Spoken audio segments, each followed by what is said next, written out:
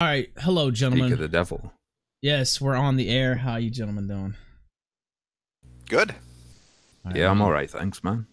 All right, let me find the window. God damn it, which window is it? Okay, well, I'll figure it out here in a sec. But anyway, yeah, good to see you guys. Hear you guys.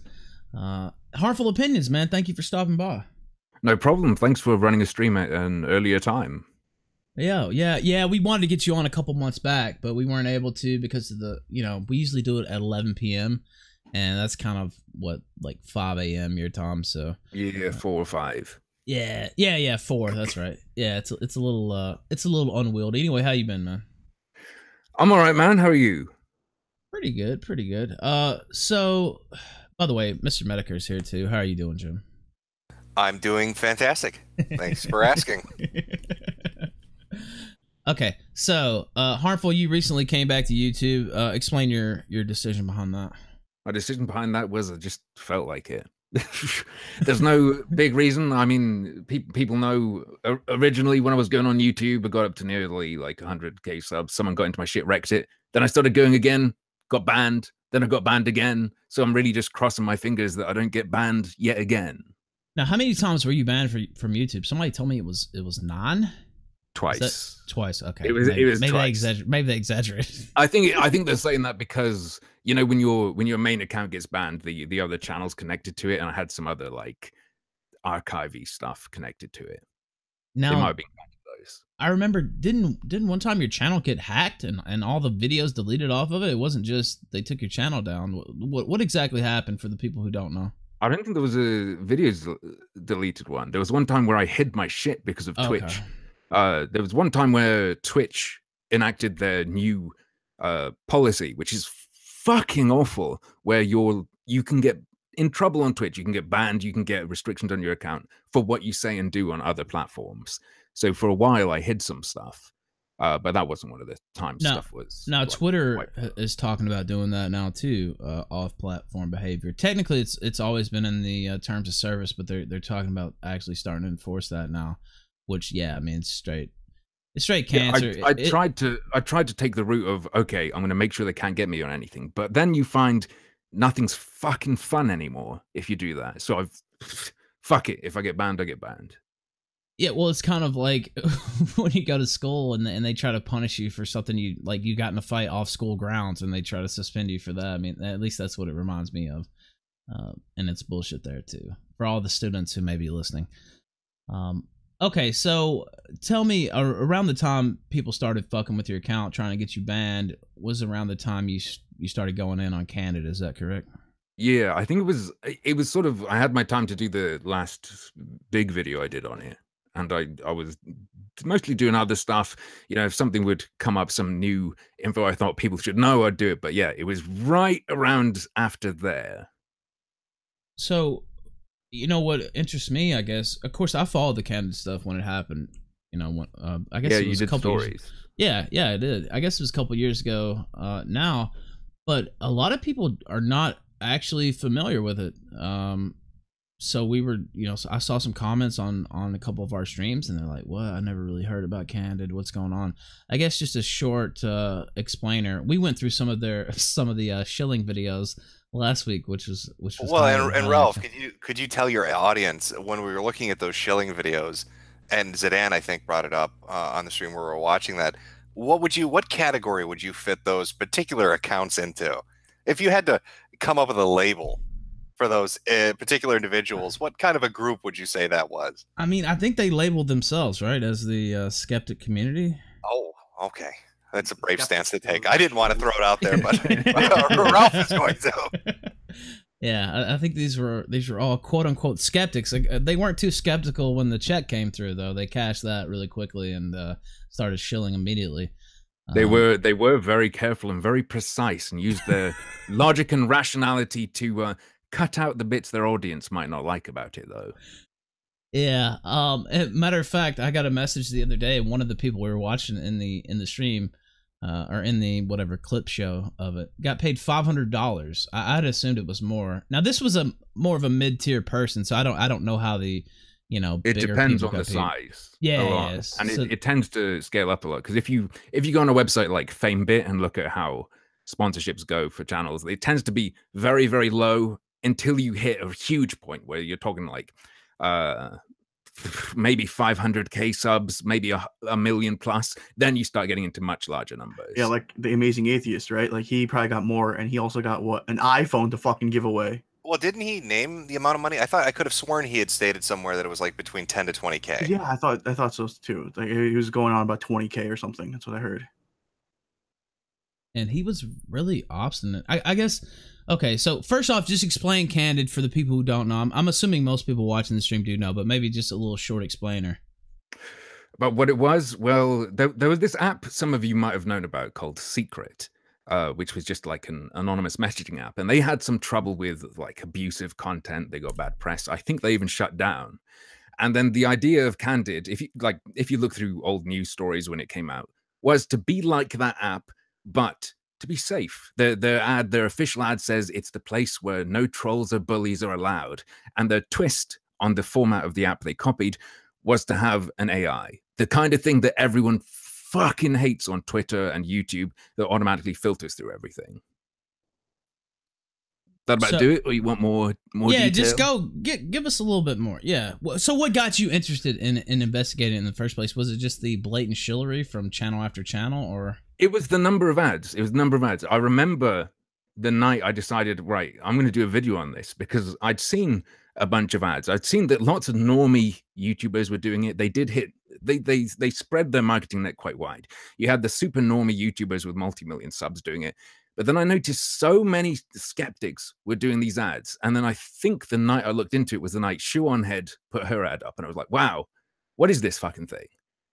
5 seconds search. And I'm like, wait, all the information you can find about it is about how their bot's going to be great and how it's going to make it a lovely, safe place for everyone.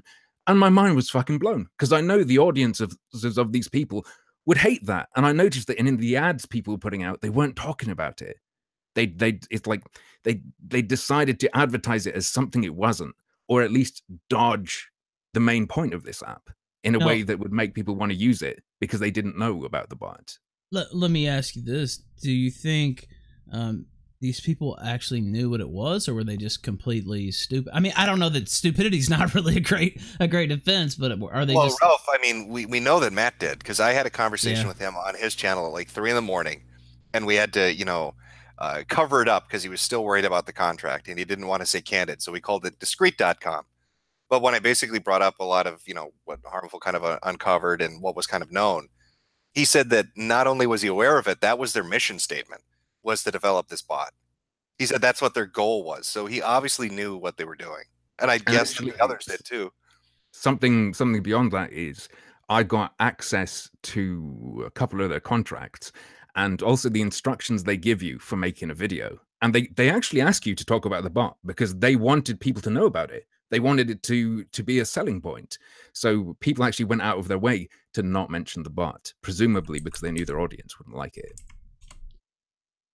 Yeah. So another part of it is they kind of tried to paint you as insane, and a lot of their defenses of it. Monday Matt put out a video saying, "Wow, pretty much."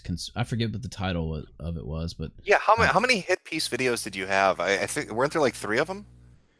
I think not only one named me. So Mundane Matt named me, right? But then you had Ahmed Skeptics one, which was Censored Opinions. Was the title. So it was sort of a reference to me, but he avoided naming me. And then you had the Some Black Guy one, where he just refers to Alex Jones type people coming out of the woodwork to warn you about the bot. And I actually talked to Some Black Guy around that time, and he was saying, well, I'm going to advertise it because I know about all this stuff, but it hasn't happened to me yet, so fuck it. I'm going to get all my followers to go onto it. Yeah. Also, you did a stream with Sargon of Akkad, and I remember watching part of it. And he pretty much tried to paint you as a little out there too. Or am I misreading it? Yeah, definitely. That was a weird one because he asked me to come stream, and then we go into the stream, and he was like, "Okay, so what do you want to talk about?" He's like, "Dude, you invited me." But then it sort of went down a weird.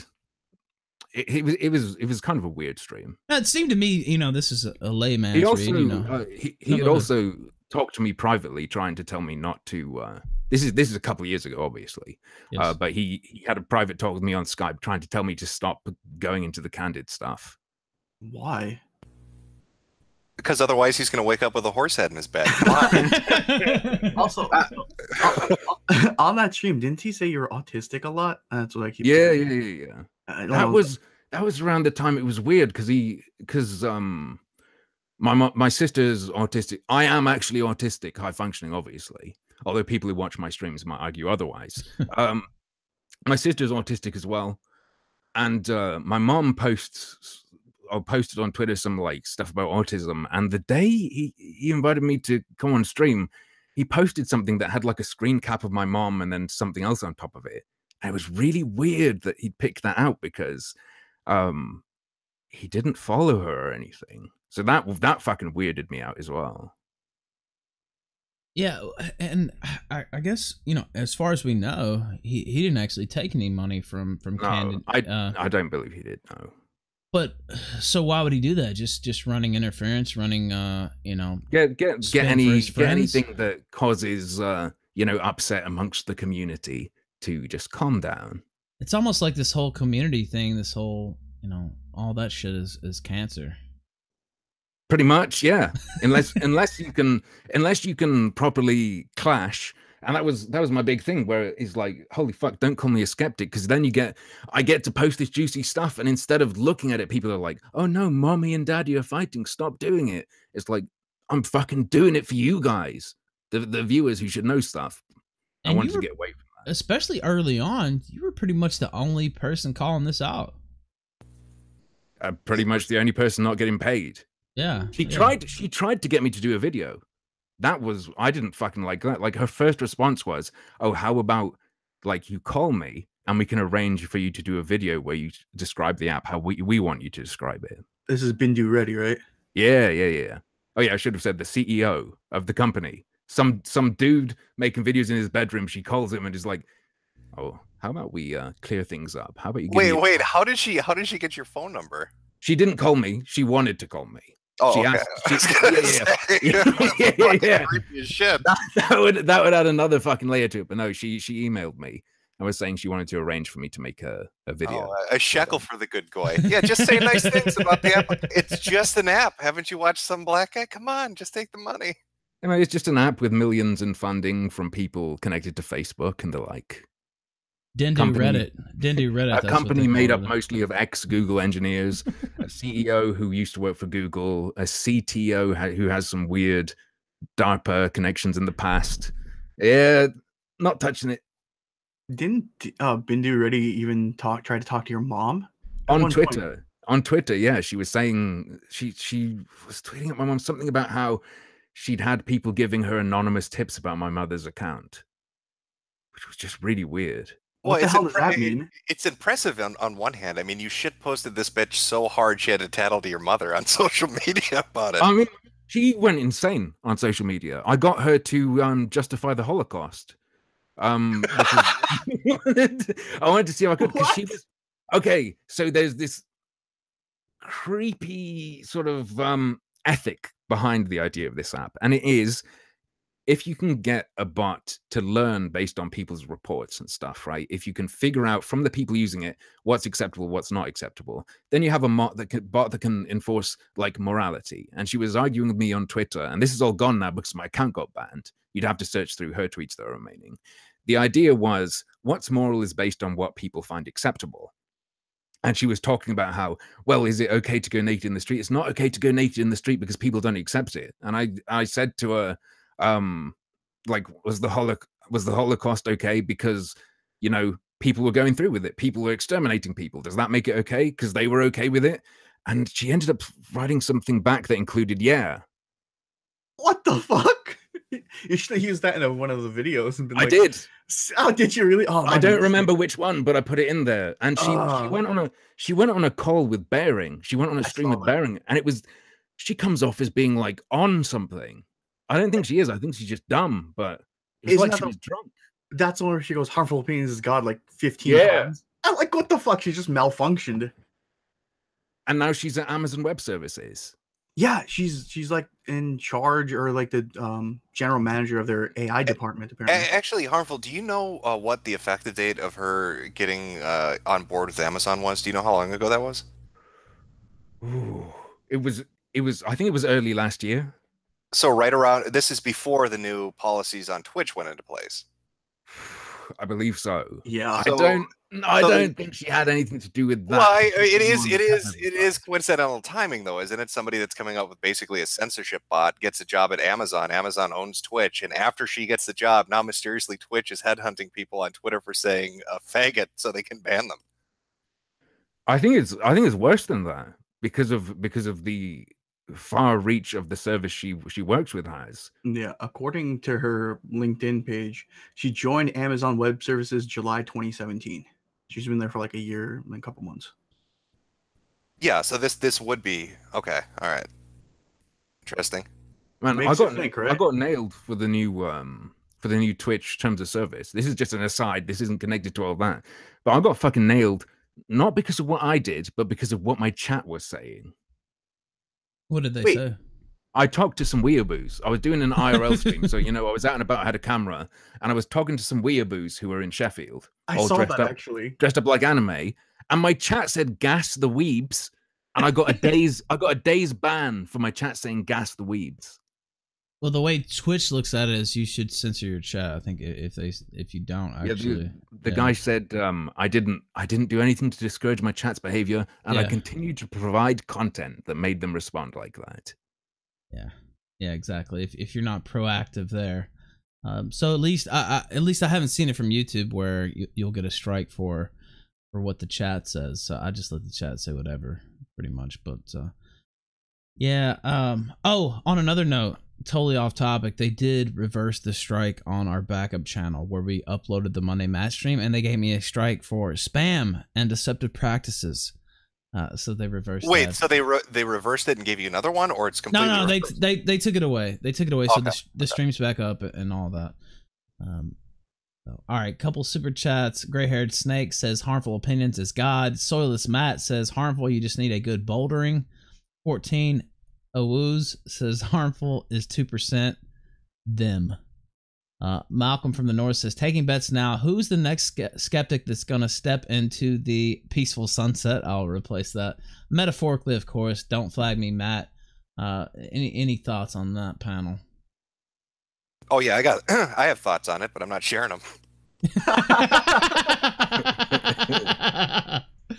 Alright, well, nice tease there. Fuck you, Google says Harmful Opinions is God times 4. Quote Bendu. Vegetator says an AI bot is the ultimate centrist. Horseshoe on head did nothing wrong. I guess what got me was how staunch. I mean, I know they were paid to defend it, but everything you put out was just, dead to rights. It was clearly, Wait, Ralph, are you saying you got the feeling that there was a community behind the shilling, that maybe that they were grouping together and creating a unified narrative to go after the one guy saying that they were, full of shit and doing something wrong? Well, yeah, they tried to paint this guy as crazy. Oh, he's hey, listen, Alex Jones. You need to watch some Black Guy, okay, Alex? Because he explained it's just an app. I mean, even if they don't sell any of their proprietary technology, even if they don't sell the data, these people are pretty close-knit. Everyone in that sort of AI development community, they talk, they'll discuss their methods of doing it, and Candid had an interesting method where they sort of got users to police each other and to help train the bot. So if you don't want that shit spreading, don't push shit that uses it. Is what I was trying to say. But then you get people going, oh, you can't sell the AI exactly as it is, so it doesn't matter. But no, see, these so much more than that. They don't really care about censorship of the internet and this and that, because they're not really saying anything that controversial in the first place. I mean, with their videos, their shows, it's like, oh, LOL, SJW. I mean, it's not, why do they care? They're not going to take that content away in the first place. You see all that shit's still up. It's still, for the most part, monetized. They're not really worried about censorship of the internet. They don't have to deal with strikes. They don't have to deal with, I mean, look, we're on our 3rd channel in the last week. They don't have to worry about that. I mean, they're I don't know if I want to say controlled opposition, but yeah, go ahead, Jim. Which they are you talking about again? the Sceptics. Okay, I just wanted to be clear on that. I'll fucking say I don't like them, so I don't give a fuck. Yeah, I don't give a fuck. When you're saying, but Jim, I was calling these people out before it was a thing. But what I'm saying is, I can't be the only one to find it ironic, right? I think everybody in this call would find it a bit humorous that they helped to basically create a fucking censorship bot, and then a year later cried about the apocalypse. Yeah, I would say that's ironic. You want to know another sweet irony? I would. You know, when people were complaining about how keywords were weighted differently in terms of ads, like if your video had certain keywords, you'd get more ad payout or less. Right. Do you know who originally implemented that system? Who's that? Bendy Ready. Are you serious? I can get you a link if you want, but if you find her, like, he did some. So wait, they were literally working for the person that fucked them out of ad revenue. That is brilliant. When she implemented the keyword weighting was in like early 2000s, but she's the person who implemented the original form of keyword value weighting. Oh, see, that's beautiful. I love that. No, remember when they showed up to VidCon this year with the yellow whatever, the demonetized symbol, and they thought that was a great statement, and they're fighting the man when they were working for the man the whole time. I just. What's another term for that? When you're working for the person you say you're fighting against? Was that controlled opposition? Is that the term I'm looking for? I think it might be. Might be. Maybe that's what I'm grasping for here. Yeah. So you did a video the other day on Candid as well. We watched it on the kill stream. What caused you to go back in on Candid? Jim's video. He brought it up fresh. A lot of people were interested, so I go, okay, have another little snack. Here's the general idea of what went on, and then here's what I know about where they've gone. Oh, come on. I think we know the real reason. All right. Everybody says Harmful Opinions is God, and here comes Matt claiming to be Odin, and it was a fucking clash in the title. Yeah. On the internet. What did you think? There can be only one. As a little aside here about Matt, eating shit there, and he's still eating shit as we speak. That was a beautiful moment. That's a classic internet moment. I think it is like the quintessential, even though I was drunk out of my mind and don't even remember much of it, I think it was the quintessential kill stream moment there. But just especially how, I guess from a personal standpoint, how he tried to say this guy's, Alex Jones, he's conspirator, he's crazy. What? We're just we're just taking some ad money, Goy. Like, no problem. They paid us to pimp this ad. Nothing wrong with this ad. Just from a personal standpoint, seeing him just get bitch slapped, what was that like? Oh, it's hilarious. it just feels pretty good. I mean, I wasn't too bothered by his video, especially how could I be upset at someone trying to say I'm crazy when their video was received the way it was? I mean, if you go and look at that clip he made, the sort of ratings on it and the comments underneath, but still, it feels better more because of the social media back and forth we've had. Yeah, I noticed he's not using Twitter very much nowadays. Yeah, actually, didn't the CEO tell him to not talk to you on Twitter anymore? And he was responding to pretty much everything. I'll explain what's up with that. We can't be 100% sure what happened because it's not all there. But I ran a little experiment because of the video he made and because of how he was behaving with me. I decided to just deliberately just provoke him as hard as I could on social media, and then, because I was having a dialogue with Candid CEO at the time, say to her, hey, why is one of the people you're paying being so nasty to me? Why is he going after me so much just because I criticized your product? And then what happened after I emailed her that? She tweeted at him and said something like, DM me, please. And then he suddenly started ignoring me. So who knows what went on behind What a coincidence. I wonder what's going on behind that. I wanted to see if I had the power to leash him via Candid. And you did. You made him sit like a good boy. I think so. I think I can't prove 100% that's what happened, but hey, I got the result I was looking for if that did happen. You basically threw him into the cuck corner. Oh, he's used to that position. By the way, I just put the Discord link in the chat there. We're gonna take some calls here momentarily. Let me be a good shekel master and read the super chats, which I greatly appreciate. By the way, Troy Fowler says I spent $150 last night, so I might as well spend a bit more here. Fuck you, egg. Thermidor Roosevelt says Maddox also shielded for Candid. I wasn't aware of that, but that doesn't really. That is fucking perfect. He talked to because you know Blair White did as well. She was on his podcast or something, and they spent a couple minutes just talking about how it's so silly. Look, Twitter does it. Twitter has censorship too. Why do people care? It's like, would you do an ad for Twitter? Why is it every name you bring up is not surprising? Anybody else taken aback by that? No, not at all. Right? Not Isn't that a little? It's not surprising at all. You throw a name out there, they advertise for him. I'd be like, yeah, I can picture that. Matt also defended Maddox, didn't he? Yes, he did. Yes, he did. Hardcore defended him. Yeah, so did there were other people that went on that. Oh, Lacey Green, I think, did too. She went on his show. I think she defended him as well. Yeah. Huh. Internet friends until the end. What if those contracts weren't to Candid? What if Bindu Reddy owns these fuckers for 3 years and they're in a little personal contract, personal services contract, indentured servants? Yeah, because those contracts aren't up yet, right? Because from the snippet that we saw, it was till they can't talk about it plus 2 years afterwards, or till the life of the contract plus 2 years. So if their contracts ended in like 2017-ish, then they're still under, you know, NDAs till 2019. Some of them. Yeah. Oh, as long as we're picking out random bits and pieces that we can remember. There's the time where after there was some backlash and I made my video, there was some backlash to Shoe on Head for doing an ad. She put up a little video called Can Do Nothing. And we watched that. We watched that the other night. Claimed in it was a one-time thing. It's not on contract anymore, implying that she didn't have a gag when she did. And then went on to do another ad because she was still on contract, and that wasn't true.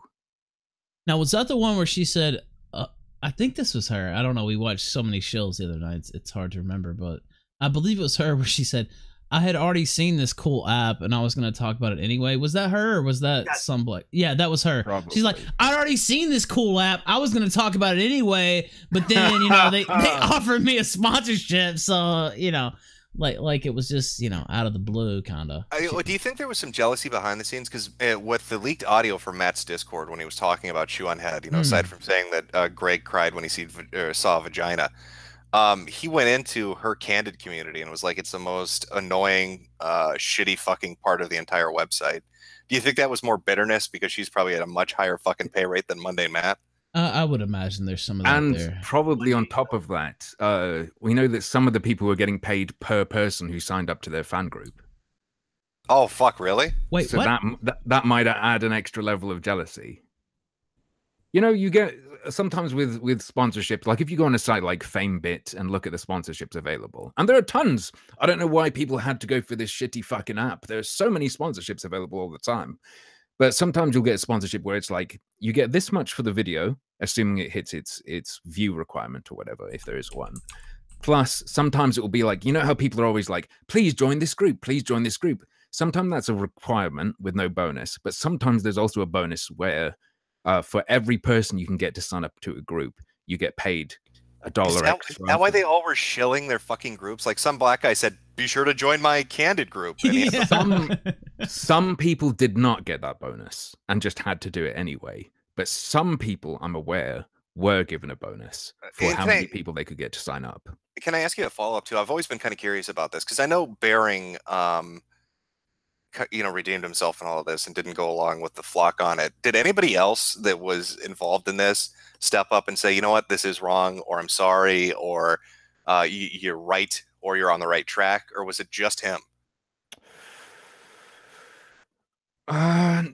No one who actually did anything with them. No. They might be too scared of violating their contract. Like, I don't give a shit if people apologize to me or whatever. They don't need to apologize to me. But like, I just want things to be good for viewers. I don't like people's viewers getting fucked because it makes me sick to see. It makes me upset to see people getting fucked when they don't know what's up.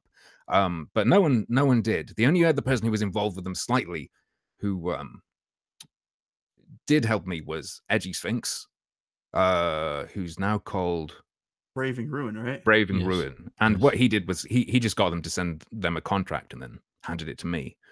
What else? Teal Deer helped me, but I don't know if I can say what Teal Deer did, but Teal Deer did something very helpful. Well, I know he's been really outspoken about not just like the Canada stuff, but he's not a big fan of the Skeptics as a group as well. I've seen a lot of his videos regarding that. Yeah. By the way, Teal Deer, if you're listening, we really want you on the kill stream. I'll put that out there. He's not the easiest man to get a hold of, but yeah. Let me put it this way, in a non-incriminating or non-problem causing way. He got me an amazing piece of audio that perhaps I should not have had access to. Oh, see, now you're cock teasing us. Now we're getting blue-balled here. He shared with me a certain conversation with a certain someone who seemed very scared of me. Was it the Quarry King talking about his boulder hunting? And then he's ducking and covering? No. It was someone it was a business person, let's put it that way. Okay, well that rules out every skeptic. So. It was not a YouTuber. So let me query you with this. So what got Baring to cooperate? By the way, I don't, I've talked to Baring a couple times. He's been on this show or on my channel like years ago. I have no problems with him, but what got him to cooperate and kind of be your guy, our guy on the inside there? It was just him seeing what it was, because I assume he didn't look through the materials they gave him properly or something. Yeah, because the marketer he was talking to painted it as like a great free speech thing, but he watched my video and then just he DM'd me and was like, "Bro, I've seen your video. This is some Big Brother Orwellian shit. What can I do to help you?" When he realized something was fucked, he came to me and tried to help me. Yeah, and see, that's the thing that always got me, is if he could have done that, if he did that, the others could have. You know what I mean? Like that cover of, "Oh, I've got a contract. Oh, I'm scared of repercussions." No, I don't believe that. I mean, Baring even went ahead and for his stream he did with the CEO, he got her to suspend the non-disparagement clause for the duration of the stream. And because these, I guess the tech side of this company were clever, but the faces, the CEO, is really, really dumb. And here's an example. They'll get you to do whatever you want. Undoomed didn't add, but what he did was he said, "Hey, can you just take these parts out of the contract that say I'm gagged?" And they did. All these people who signed this gag could have just said, "Hey, can you take this out?" Well, a lot of these people aren't very strong negotiators, or they didn't care to negotiate, I think would be the main part of it. They just like, "Oh, does the check clear?" Okay, did they clap like seals when they threw $500 at them like a fucking fish in a bucket? They need to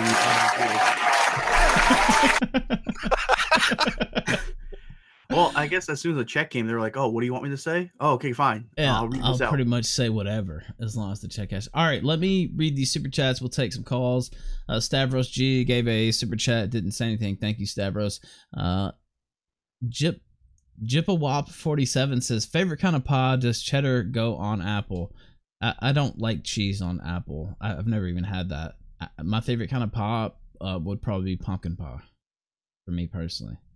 I don't know if the panel wants to answer, but I find pie disgusting. No, I have no answer to this. Cheese and apple eaten in the same sitting, not at the same time, but like if you have some apple, you have some cheese. Okay, together at the same time, not sure. Jim, all pie is disgusting. All pie is fucking filth. Eat a cake like a man. Oh, cake. Yeah, dude. What about steak and kidney pie? But see, that's not a pie now, is it? Fuck off. Yes, what about that doesn't fit into my definition of a what about poontang pie? Oh god, it depends on how it's prepared, now, doesn't it? All right. How fresh are the ingredients? You know what I mean? All right, the whiteboard says men are more ready to repay an injury than a benefit because gratitude is a burden and revenge is a pleasure. Tacitus Germania. Samay says, never forget Candid stop being gat. Afrogoon didn't say anything but gave a super chat. Thank you. Blue Satoshi says, so let me get this straight. The skeptics caused the adpocalypse by bringing about the tools for their own demise. Jesus Christ. Yeah, I mean, that's. I think that's a fair take on things. The form of your destructor. Skin Dog says, Matt has another channel called Mordred Deschain. Yeah, is anybody else surprised by the amount of fucking channels he has? I keep stumbling on more. He's got like 20 of them. How many can you have? Like, you know what? The other night, look, Harmful, I don't know if you saw the other night, we went through his Odin phase or whatever on the stream. Irrational hatred? Yeah, we went through all that, but we didn't even play it all. Like, that was only the tip of the iceberg. Like, there was so much more. We could have went through. A good meme clip that I cannot find anymore. He had this channel. It might have even been Matt Jarbo, and for some reason, I was searching around and couldn't find it. He has a clip of, I think it was an audition for some sort of zombie film or something. And is that where he has his face painted white or whatever? No, it's him like pretending to record a last message or something. Oh, I haven't seen and that.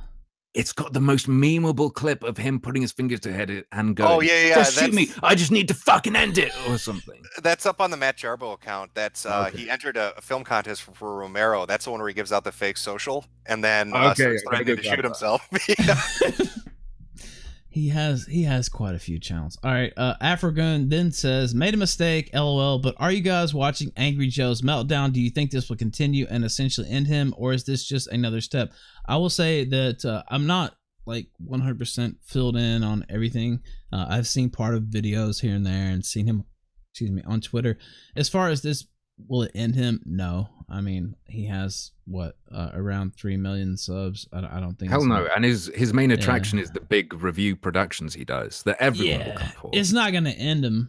I don't think it's a good look, but as far as ending him, no.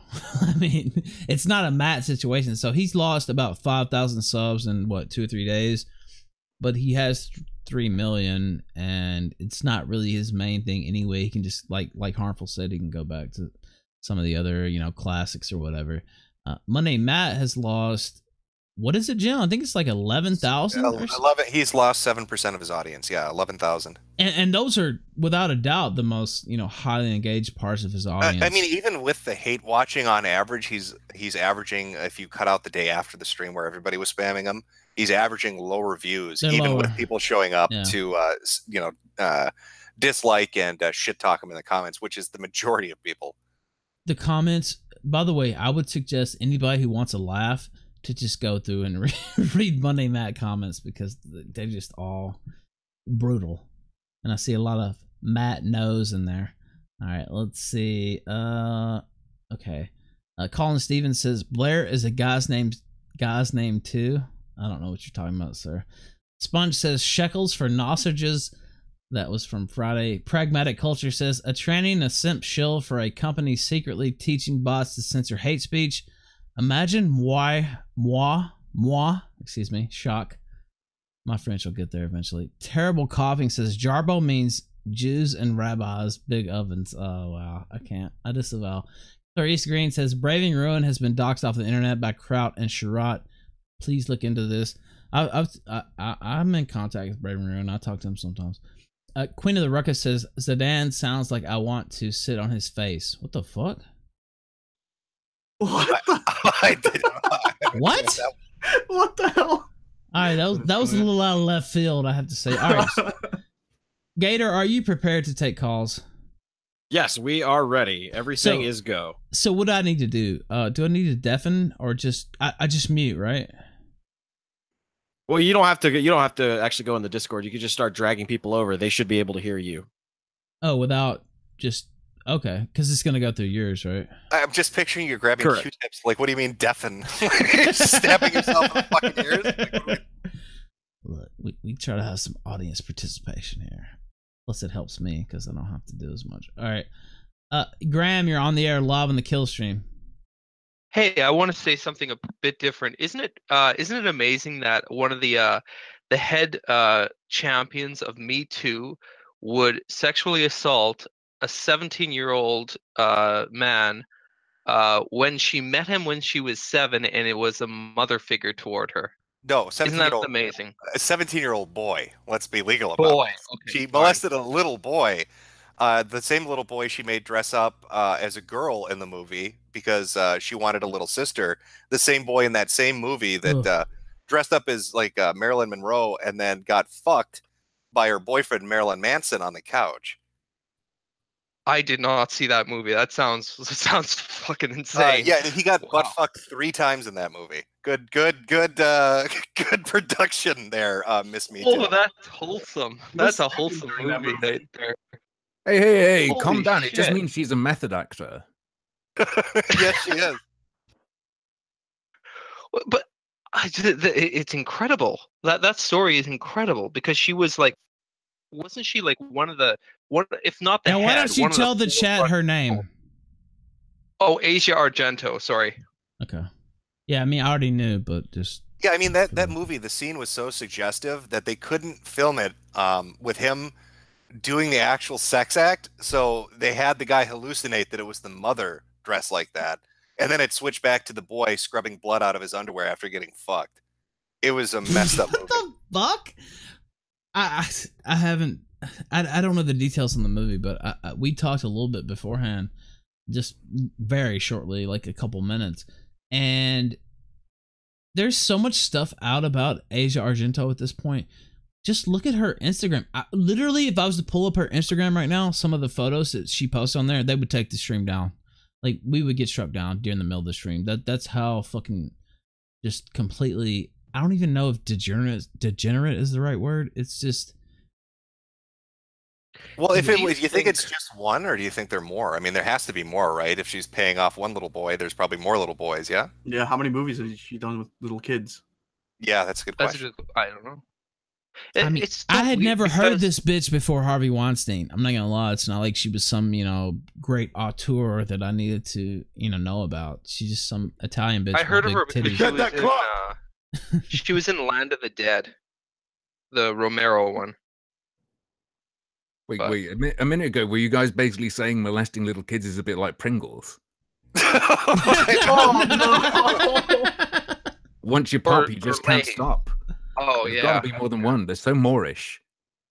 But she was so open about it. If you look at her tweets, what was the one? Hold on, I'm gonna have to scroll down through my Twitter because Cernovich had quote tweeted it, and it was something about she's talking about 9-year-olds. Just look at her. I literally cannot pull this up on air. Her Instagram is so out there. She's edgy, is she? She's skirting the line with her content, is she? She's edgy, all right. I'm afraid. Look, are we talking James Gunn edgy, or are we talking child porn edgy? Which edgy are we going with? I would say, well, given her payout, so James Gunn, I thought there's a lot of smoke there. I can't say that there's for sure fire, but she's on record, with a payout to this person. So yeah, $380,000. I mean, that's not small. Yeah, I think that rises to a new level once you're paying out victims and stuff like that. That's a little bit different. Here goes a tweet. I think Metokur has a point because she paid him $380,000 to stay quiet. It's not like he might be the only one too, because this is sort of like a big thing, and who knows if she paid other people to stay quiet and they did stay quiet. I don't know how this got out, but is she by chance friends with Dan Schneider? Because I could see maybe where this is going. And the other thing too is that she met him when she was 7. He was 7 years old. It wasn't like he was 17 and she met her right there. It was like they had this mother-son like relationship. Yeah, so and that's here goes the tweet. Hold on, him. Excuse me, sir. No, apologies. Sucks I left LA. I would have followed you everywhere. I wish I hadn't missed any of your birthdays all these years. And then there's another one. Let me pull this one up. It's just... she's probably upset she missed his birthdays, because once he gets older, she has no traction to him. Sick fuck. Here's another one. Waiting for my long-lost son, my love, Jimmy Bennett, and trepidation. Oh, no! And here goes... I'm almost afraid to pull up the Instagram post. Okay, it's not as bad as the others. and she's just openly lusting over this kid. Yeah, even people in your chat are bringing up Bourdain, but I'd like to say two things. I don't think he knew, but how weird would it have been for him if he came home and she's fucking some Club Disney kid on her bed? You know, like, that's a big theory out there now, though, that he knew and that he killed himself because of that. I don't really think so either. I mean, Bourdain had a lot of... Look, if you know Bourdain, I'm not saying I know him personally, but if you follow his career, he talked about suicide and stuff before, so I'm not willing to say, you know, he knew about all this and that's why he killed himself. I tend to think, if you follow the Daily Mail, and we talked about in this show before, she was whoring around with some fucking Italian journalist. I don't know if he's Italian or French, some Euro fucker, whatever, beforehand, and that was all over the Daily Mail like 3 or 4 days before he killed himself, and she's out, you know, French kissing him and you know, snuggling up to him, and the Daily Mail ran it as what, you know, so all the captions on the photos are like, oh, you know, she met Anthony Bourdain and so and they're a couple, and the whole time on all the photos it's her snuggling up to another man, and they don't outright say she's cheating, but they're just clearly leading you to believe that. I tend to think that might have had more to do with it. So wait, Ralph, is your chat right when they're saying he was cucked to death? Yeah, I do think that's what happened. Yeah, because we talked about on this stream before. It was a couple months ago now. I don't know, what, 6 weeks ago, whatever, whenever he offed himself. But that Daily Mail article is one of the most brutal things I've ever read in tabloid media, because they go through and they show her with this journalist, and then under each like caption, they have like a timeline of her and Bourdain, and like, she met Anthony Bourdain and so, and he helped her produce this show and this show, and they never outright say she's fucking this guy, but that's clearly what they're going for. It's just brutal. It's a masterpiece of tabloid journalism. Now, of course, he killed himself, you know, 5 days later, so that's not good. But as far as tabloid journalism, that was, you can't top that. It was just unbelievable. I'm still in awe. I'm just sitting here thinking about it now, and I'm still in awe. It's unreal. Now, of course, you know, if they'd had this stuff too, I mean, just go look at her Instagram. Go check some of the stuff I retweeted, and it's all over Twitter. This chick is a complete degenerate, and I'm not saying, you know, Harvey Weinstein. I mean, he obviously has. Oh, did you see? Okay, maybe you know who this is, Ralph. Do you know that little Asian doctor that's always whining at Trump? Do you know who I'm talking about? Eugene Gu. Yeah, I know exactly. Did you see his response to Argento? No. People were talking about it, saying, "Oh, this is terrible," and he inserts himself and says, "Okay, guys, actually, we need to be serious. Men can get raped. I know, I was." And what? he admits that he was raped by a woman in the fucking thread. By the way, yeah, we did a whole stream on that guy. Well, not a whole stream, but like a first half of a stream. And basically this woman's what did she say, Zidane? Pretty much that he had abused her or something. Oh yeah, he beat her. Yeah. Well, he beat his ex-wife, according to her. But also that this chick he met up with, she said he was abusive too. And his defense was, it was kind of Trumpian. It's like, this fat bitch, I didn't even want to fuck her in the first place. That was pretty much his defense against the whole, you know, episode. I don't know. Yeah, he got like maybe the beating first was to tenderize. So it was this chick he met online, right? That's the story you're trying to tell. And like he was hanging out with her. Yeah. And he didn't want to have sex there, so he was just like hid in the hospital for a couple days until she left. Dude's a character. Well, maybe he was traumatized from that past rape experience. All right, we have a.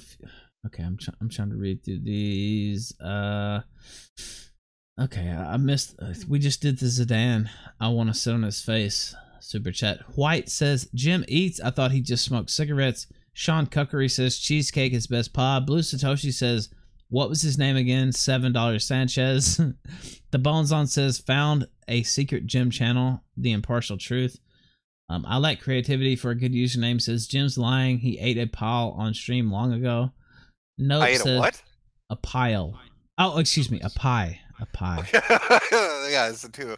Those are different things. Yes. Maybe I did. You know, if there's nothing else to eat around, you get hungry enough, you'll eat some surprising things. You have to snack on something. Nope says I'm behind a bit. Never forget. Blair has a penis. Your buddy Brady says, how do you feel about Me Too imploding on itself? I personally think it's hilarious. I just like Me Too because I liked watching Hollywood freak out. That's all I gave a shit about, is watching them implode on themselves, and it's still happening. No matter how this plays out, it's going to be entertaining. By the way, here's the Eugene Good tweet. Let me pull that up real quick and read it. Oh wow, I'm blocked by him. What a cuck! I forgot that I'm blocked by him. Anyway, he said women commit sexual assault and sexual harassment too, but it just gets swept under the rug and totally ignored. That's not fair and that's not justice. I know because it happened to me. That was Well, he's such a typical fucking I hate to go back to the well on the term, but he really is. It just, I'm the victim, pay attention to me. Oh, woe is me, look at me, me, fucking attention whoring. What do you think about the term SAW? Because you know, it's known, it's penetrated, you know, the normie consciousness, and so everybody knows what you mean when you say that. But on the other hand, it almost feels a little like, I hate to even use that term now because of the way it's used by some people. What do you think about that, Jim? I mean, it's apt. I mean, it describes a good segment of people out there. I find myself sticking to snowflake more because that annoys them as much. I think it depends what audience you're talking to. Yeah, that's true. Goy George says, Ralph, Pinky Culture uploaded yours to X videos. What the fuck? Yeah, actually, since they got my pinky because he kept bugging me. That's really strange. The Australian Patriarchy says, I like this time slot. Well, thank you. It's a very special episode of the Kill Stream. That reminds me of the 1990s sitcoms. A very special episode of the Kill Stream. You need to see it. Bob Dobbs says, get Bearing on. He should comment. I'm not against getting him on. If he's around, I'd bring him on. Vegetator says, everybody who unsubbed from Matt is a lost regular viewer. Nobody would volunteer to stay subbed to that much. Excuse me, to stay subbed that much to spam every day. All right, let's take another caller.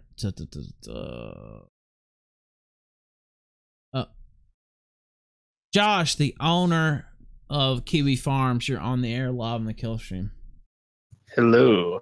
I mentioned this before to you on Twitter. Yes, you did. I have a take on the mundane Matt reveal, and I've been sitting on my hands with this for a while, but I'm curious to hear about what other people would think about this thought. Because when he was exposed, he became very pathetic, I think is the right word, because it's like anything you asked of him, even to humiliate himself, he would just do it. He would lie there and take it. And it made me kind of hate him because that's really gross. Yeah, he submitted like an animal. Yes, exactly. Like when the animal is caught by a bird of prey, they'll just let it happen because it's easier. And that's kind of gross. And I was wondering, because I think I know his true motivation. He thought people like Dame Pesos and other people making fun of him and knocking off his content were a threat to his livelihood and to his quality of life. And I'm curious if you guys think, if he had just come out and said, yeah, I think they deserved it. I think Dame Pesos took too much from me and violated my copyright or something like that. If he became assertive or aggressive, would he have come out in a better position than he did with his just lie there and take it, and issuing super special apologies to everybody who kind of asked him for super special apologies? No, I think he was playing dead. I mean, I think he was playing dead to just let the heat die off, and he thought he can wait it out. I think his approach is, I'm just going to wait it out, and then in a month act like nothing happened. If he had come out and been aggressive about it, I'd be going at him harder than I did. I think a lot of people would be. Because you can't build up a channel where you're talking about everybody else and all their fuck-ups. And, you know, I had people coming at me saying, oh, you're bullying Matt because you're talking about him for more than one day in a row. How many fucking videos has that guy released on Anita Sarkeesian or Zoe Quinn or Brianna Wu? How many tweets has he put up on his account or his backups or his alt accounts talking about them? Don't give me this bullying shit.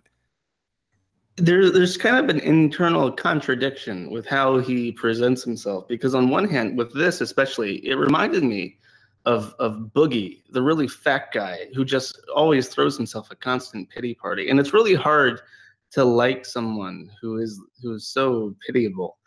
And on the other hand, he's a bit too pig-headed to just admit that he's afraid if he loses his channel, he'll have to like get work to support his family. Boogie has a luxury though of what is it, 3 million subs? I mean, he can fuck up day after day and he'll be fine. Matt, on the other hand, I think his audience, Boogie's audience, is more geared towards being sympathetic. Matt's is not. So that is, on top of that, that's a misdirection. You don't want to try and make your audience, who isn't a pitiable audience, try to feel sympathy for them. I don't think there's any way he's going to recover. I mean, I know this is off topic of what you're asking, but I don't think there's any way he's going to recover. This is never going to leave him alone. No. Every time somebody talks shit about him and something happens, they're going to immediately assume it's him. Every time he tries to shit on somebody for doing something, they're going to immediately remind him. I think it's going to drive him nuts. Videos are coming down now, but people are blaming him for that. And it could be the case that he's not doing it anymore, and people are fucking with him by taking these videos down, but nobody will ever give him that benefit of a doubt anymore because he's lost it. Right, yeah. So I don't know. I think he should have just kind of come clean and not laid there and take it, because especially, wasn't there a part where you made him say he was like a soy boy? I was just about to say that. I'm a soy-filled bitch, and he said it. Like, what? That's funny. He said he was a soy-filled bitch. That was the exact quote. Yeah, he out there.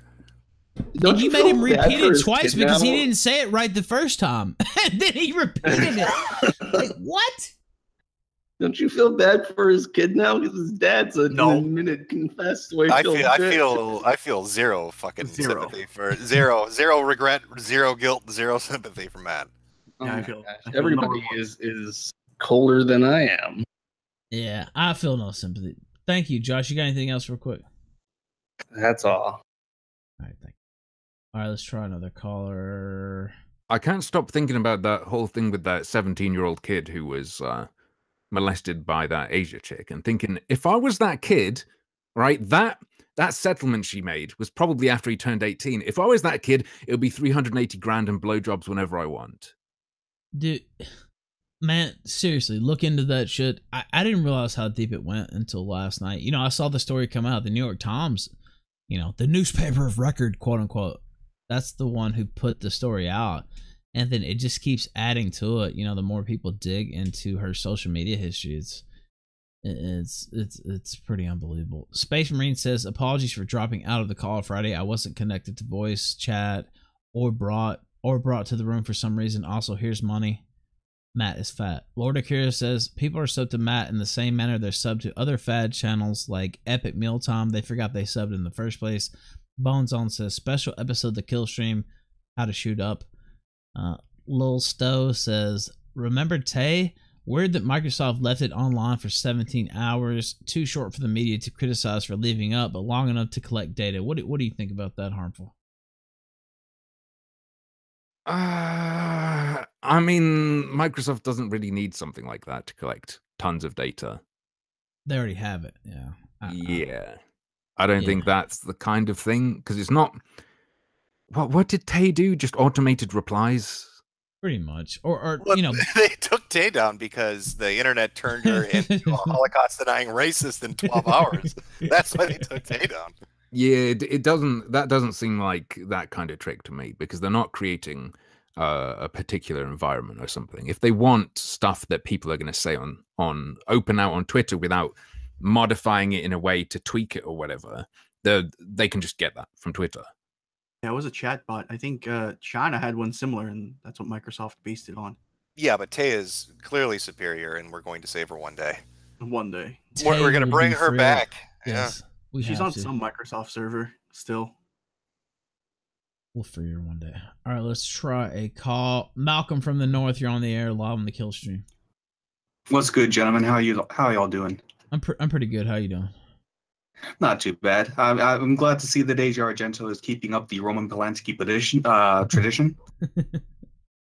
But in all seriousness, I wanted to talk about the Skeptics a bit. I noticed a lot of them kind of blew up post Gamergate during the drought that was going on for what I kind of call. Now wait a minute. Gamergate. What all? Yeah, I know. It's the weird, obscure shit that happened. I don't remember. Shit. Yeah. Go ahead. Yeah, but anyway, like you notice that the atheist crowd kind of just went away and then slowly morphed into the skeptic crowd. Like it seems really strange that a good chunk of the people who got affected and wrapped up in that fucking candid bullshit were just basically skeptics that were, I don't know, just along for a ride, it seems, because they didn't, like, you notice a lot of these guys have content in waves. None of them were really ever consistent. And a lot of them were always complaining about, oh, my views, my subs. I don't make a lot of money off of this because of Apocalypse. I just started to notice that just now. I don't know. What do you guys think? Wait, you just started to notice that? Yeah. Okay. I'm kind of slow at the take on this one. Because actually, look, I'm not going to lie. I used to like a lot of these guys. And I don't know, like the last year, it's been, what the fuck is going on here? Like all of you are wrapped up in the same shit. All of you, like, you have the same complaints about YouTube. Oh, I don't have enough subs, not enough money. Like, what do you guys think about all that? I feel no pity for them because they did it to themselves. So fuck them. It's a bad idea to build a castle on sand. Yeah. I mean, I can agree to that. What have they done, other than shit on just standard SJWs for what, 5 years? They don't do anything, any like intelligent very few of them. They don't have any good points. They all say the same fucking thing. It's fucking boring as fuck, and they still go on and on. More feminism, more wage gap. Dude, we did that 5 years ago. Move on. Do something else, for fuck's sake. Yeah, I also find it kind of strange that they always go on about what Dave Rubin calls the battle of ideas, and very, very few of them actually entertain any opposing points or actually go on to defend theirs in any form of debate. They just make their video and move on. Yeah, but I mean, YouTube has always had trends. I mean, realistically, you look at the different kind of content that's been popular, and then it, perpetuates itself for like what, 5 to 6 years. So they're just riding the wave of what anti-SJWism or anti-feminism is. It'll eventually peter out. People will hear it enough and be like, okay, I've had enough, and move on to whatever the next big fucking thing is. All right. Thank you, Malcolm, for calling in, man. I appreciate it. Thank you very much. Peace out. All right, so super chats. Massive Damage Gaming says, ask Noel why he's so desperate to dox Shadman. He cries about Vordok doxing him and his mother after, but goes after Shadman. Absolute loser. I have no idea about any of that. But Troy Fowler says, do any of you guys have a comment on Video Game Donkey? No. I don't personally. You just make silly videos, right? Yeah. Like, I don't know much about him. I couldn't really give you a comment. Yeah, I don't really have any. Eva Unit 02 says, Jim, what's your take on stages of Geekergate theory about SJW takeover? Gamergate, Comicsgate, Disney Star Wars, and now WWE seem to be following the same pattern. What on the theory of what? Geekergate? What the fuck was that? I don't know Geekergate. I'm gonna be quite honest, but apparently there's a theory of SJW takeover. Yeah, I'm sure any media that exists out there is going to be sanitized or attempted to be sanitized, and it just feels like we're treading old ground. We've talked about this. We're gonna fall into the skeptic mentality here if we keep taking questions like this. But yeah, no, I mean. Yeah, they're going to shit up everything. They gave me money to ask you that. I don't know. I mean, you need to refund that money. Okay, have some principles. I don't know who Geekergate is. I'm gonna be flat out honest with everybody. So what do they mean? The thing where when you try to expand an audience, you start to think about, I can't be turning people away, so now I need to get cleaner to maximize my potential audience without offending people, and then that leads to takeover by people who say they can do it for you, or what? That sounds very. That sounds like somebody Googled it. No, I didn't Google shit. I'm just guessing that's what he's talking about. Darkroom 0716 says no soy, no fat, no filler. Massive Damage Gaming says no, has zero self-awareness, constant pity party. Patchouli says punish Monday Fat, a soy-filled bitch denied his 24-hour ops. Blue Satoshi says China had a bot like Tay, but they similarly took it down for getting too red-pilled, in this case for stuff like denouncing communism. All right, oh, I see. Oh, somebody in your chat was saying Gigergate is just the trend of it moving from hobby to hobby. Yeah, I mean, it happened in comics first, I'd say, before video games, and yeah, they didn't really push back, and now they're dealing with the fucking ass end of that right now. Gaming kind of pushed back. Movies and TV are bending over. I mean, Netflix, you can't even look at your coworker without getting a fucking firing on the spot for more than, what is it, 5 minutes? Ralph, you know what I'm talking about? The fucking article that came out where you can't look at somebody in the eyes for more than 5 minutes. Like if you make too much eye contact, that's like a threatening. Yeah, I've seen that. All right, let's try another caller. Wizard Frog, you're on the air live on the kill stream. Hello, gentlemen. How you doing? I'm all right. How you doing? I'm doing well. I wanted to ask, give Harmful Opinions some advice. All right, man. I'm listening. As someone who dropped out of business school 3 months in, I think that you've been holding out too long, and you should just give in to Camden's offer. They don't exist anymore, though. I've missed. We both know the that's not train. true. Can you answer her calls, please? Wait, I thought it was just shitty Indian tech support trying to scam me. Has it been Bindu this whole time? It's been Bindu this entire time. We've been trying to get a hold of you. Stop going on these streams. You're breaking our contract. All right, thank you, Wizard Frog. You got anything else real quick? Yeah, I wanted to ask Mr. Metokur if he's aware of the controversy on the Ralph retort. No, what would that be? It's the BBQQ. the barbecue question. No. What's the barbecue question? Well, I was wondering, what do you think is the best barbecue in America? Oh, I don't have a preference. I eat it. You know where I eat? I eat at Famous Dave's. So you tell me what style that is. Well, what's your opinion on Memphis then? I'm gonna guess that is that the one that Ralph likes? Yes. Oh, well, Memphis is shit then. You happy? Fuck you, Wizard Frog. You're getting sunsetted again. Get away. Go away. God damn it. They love to fuck with me. All right, let's try another caller. Murdad, you're on the air live on the kill stream. Hey guys. Hello. I have a question about about what? To Harmful Opinion, actually. Okay, go ahead. All right. Yeah. Do you think that they had the AI for the candidate AI? Do you think they wanted real data, so they were trying to defend the idea that they wouldn't have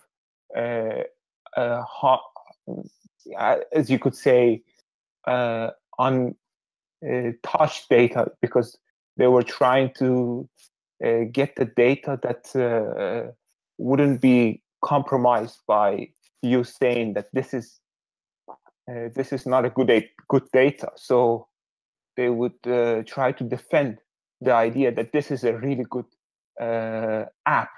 So nobody would be self-aware of not using it. So is what you're saying,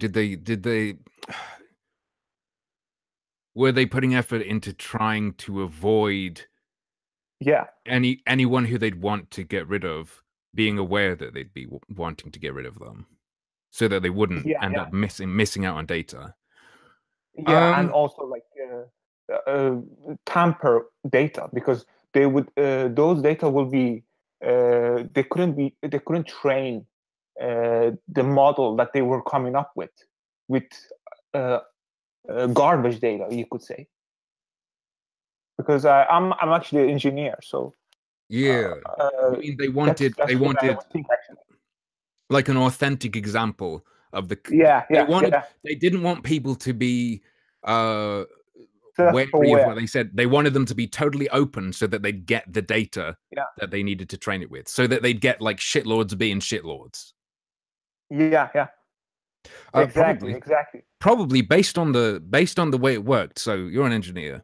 Part of the model was to have the AI or perhaps their workers label people with different labels. And what they wanted to do was sort of make it more efficient. So instead of having people, rating content by hand, it would be users' reports and based on the conditions. So like, let's say 2 different kinds of people reported something that they thought was nasty. Then they'd go, okay, that's a bad comment. That will become part of our training data. So yeah, they definitely did want people being nasty on it because otherwise they couldn't train it if they didn't have examples. Yeah. Which is why I found it suspicious that so many shitlords who've complained about Twitter censoring stuff, who've complained about other bots, would push people onto it because it seems like you're feeding them what they need in order to go, okay, this is a bad comment, this is a bad comment, this is a bad comment. So yeah, that might have been part of it. Yeah, and also I think because I remember when the AI for this chatbot that they had for Microsoft, T, I don't remember his name. Tay. That one, everybody was self-aware that this is an AI. This is an AI, so they were trying to fuck with it. Yeah. So, but the candid one, nobody talked about this being an AI, and it has an AI that is looking at your whatever you write, for example. All right, thank you, caller. Thoughts on the final comment there, or no? I kind of tuned out. I'm sorry. Yeah, I'm sorry. I did my best. I couldn't follow what he was saying too well. All right, Flamenco, you're on the air live on the kill stream. Hey, how's it going, guys? Pretty good. I was wanting to punch the question towards a couple of recent developments in tech stuff because I think Jim's talked about this a couple of times. What are your thoughts on Google shifting its policy towards how they were not going to have a censored version of their platform on Chinese internet servers? Can you say that again? What was that? Google reversed its policy decision to they had been offered access to like Chinese markets, but only if they agree to the Chinese government's demands that they provide a censored version of their platform. Yeah, I've seen the news on this where it's going to be a particular Google app they're going to make available in China. Yes. So they reversed their decision. Well, for years and years they said they weren't going to participate in the Chinese market because it was going to be censored, and now they're going to go ahead and make their own censored app for the Chinese market. Yeah. Well, is it they censor already? So I suppose it's not much of a positional move for them, right? As far as policy goes, they already engage in censorship on their platforms. Well, what me and a couple of other more conspiratorial-minded people, and especially with the recent just complete and utter group decision to just sunset Alex Jones, part of us are thinking that they're using this as a test run for stuff they would roll out in like American services. Namely, that they wouldn't want to publicly announce that they're doing it, like they're testing this sort of AI algorithm that automatically censors and like deprioritizes search results that they don't want you to see. Yeah, I could imagine it, or I could imagine it being like a test bed for that kind of technology. They also have to deal with Chinese companies coming over here. I mean, you got Tencent and others that are going to be opening up more and more services. So maybe there's a back and forth between China's biggest and America's biggest as far as how can they fuck the most amount of people over. But Google is not what it used to be. What was their little motto? Do no evil, or we shouldn't be evil? What the fuck was it? Just don't be evil. They did not want to be an evil corporation. That's also sort of disappeared. Oh yeah, that's out the fucking window. Yeah, that's a really interesting thought. So what you're thinking is they've reversed their decision not to do it in China. So they're gonna do something for the Chinese government. They're gonna bow to the demands, and you think they're gonna use that as a beta, basically. Yeah, and it's like that and coupled with Alex Jones, like I don't think anyone else under the delusion that this wasn't like a coordinated attack by these seemingly you know, individual companies. Like anybody who's saying, oh, it's just one private corporation, it's not, you know, it's like, no, these corporations, they communicate together and they act as a group. Well, how could you watch what happened to Andrew Anglin and not know that this was going to continue? Like people that thought, oh, it's just going to be his website and you know his ability to speak on different platforms, and that's it. That's the line. Of course, they're going to keep fucking pushing it. The second that Cloudflare backed down, that was the beginning and the end. That's the canary in the coal mine right there. Yeah, it really was. But a lot of people are like saying, well, Anglin and Jones and stuff, like they should be removed and shit. Like you had Bill Maher on his show last Sunday talking about Alex Jones and his entire like audience cheers, and he's like, no, you fucking idiots, this is actually a really bad thing and we should actually be pissed off about it. It's like getting really testy with his audience, and I don't know. Dude, your Google idea is going to give me fucking nightmares. I'm thinking about it now, and I've been thinking about how will Google implement stuff, because you've got to censor without people necessarily knowing. You don't want to give people the chance to get so pissed off that they revolt and force you to change it. But now what you've said makes a lot of sense. If they practice it in China, I honestly where they're more believe accepting. I honestly believe this wave of deplatforming that started ever since the Stormer got, you know, blacklisted on Cloudflare and their web registrars. It's just been a never-ending series of shit tests. They're looking to see what they can get away with, and I don't know. Although we do have, I think one of the House committees is going to have Jack Dorsey. Yeah, he's supposed to testify in front of Congress about this. September. But, yeah, I don't know. It'll be the same as Zuckerberg. Nobody's going to say anything. I mean, when we talk about like, well, you know, they don't want to do something because they're worried people are going to revolt. How are they going to revolt? Right. This is the thing people I don't really think about. Where are you going to go to bitch about what's happening to you? If you get kicked off of Google and they throw you off of YouTube, are you going to go to Twitter? Well, Twitter's going to ban you. Are you going to go to Facebook? Facebook is going to ban you. You're going to go to Reddit? Reddit's going to ban you. They are herding you in to small communities that they can manage by quarantining them. You can go bitch on 4chan, but nobody on 4chan is going to be able to post about it on any of these other fucking websites where the majority of fucking normal internet users who would get pissed and would revolt are going to hear about it. And you're seeing it play itself out. Regulation. Oh, I don't even know. In terms of them wanting to avoid people trying to push for that. But how do you get the momentum going? Again, I think they're really close to having that perfect stranglehold of, even if they try to start up a grassroots thing to push for changes in legislation, to contact, you know, your senator and your rep and all of that stuff, it can be squashed. So what's the answer? Yeah, because even Gab is getting pushed by Microsoft. Well, Ralph, I've given my answer before. It involves guns. I mean, honestly, the only thing I can really think of is we need to start thinking of these tech conglomerates and stuff like this as what they are, and being monopolies, and starting to do what we did back in the 1920s and just kind of bust these things up into smaller, more manageable groups so they don't have the sort of market share power. But is there really enough, you know, collective will on the part of, and I can answer this and say no, there isn't, but in terms of, you know, legislative effort, I mean, we can sit here and bitch all we want, and I'm not saying it's for naught. I actually think it's valuable and that we should continue bitching about it. But, you know, if there's no collective will in the legislatures, you know, the national legislatures, which is the Congress and the Senate, you know, what is there to do exactly? I mean, if you see some of the shit that the Democratic Party has been floating around in their inner circles on, like, how they want to regulate, you know, how people interact with social media, and like you have to put in like a geolocation of where you are, and also mandatory, like identification of where you are. It's like, yeah, this is gonna, you know. All right, thank you. This is gonna scare any possible political dissidents. Thank you, Filmmaker. I appreciate it. He's gone. The thing is, even if you bust these companies up, what's preventing all the little pieces not doing the same thing? Like when they already have the tech.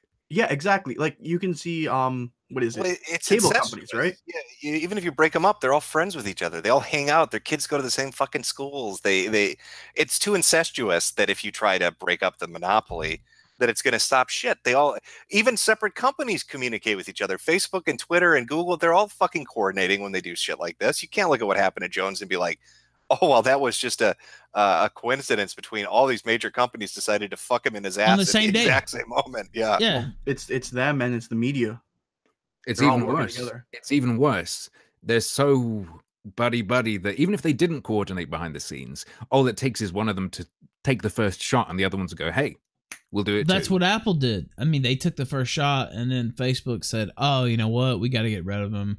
And well, then maybe we'll get lucky, and it'll turn out Zuckerberg and the rest are like Steve Jobs, retarded to the point where they try to cure their cancer with fucking tea leaves, and they'll just go extinct, and we won't have to worry about it. Oh, R.I.P. Steve. Let's see. Goat Balloon says, once Matt's channel is destroyed, I'm going after YouTube superstar Invisible Crane and his 8 million his 8 million subscribers. Yes, Invisible Crane is a legend, I have to say. Yes, he is. He's a very bright boy. Definitely Lex says, so what's the latest greatest news in liberalistism? Have they saved Europe yet? I don't think they're quite there yet. Well, do they exist anymore? I thought they all jumped ship to UKIP, didn't they? Yeah, that was my understanding.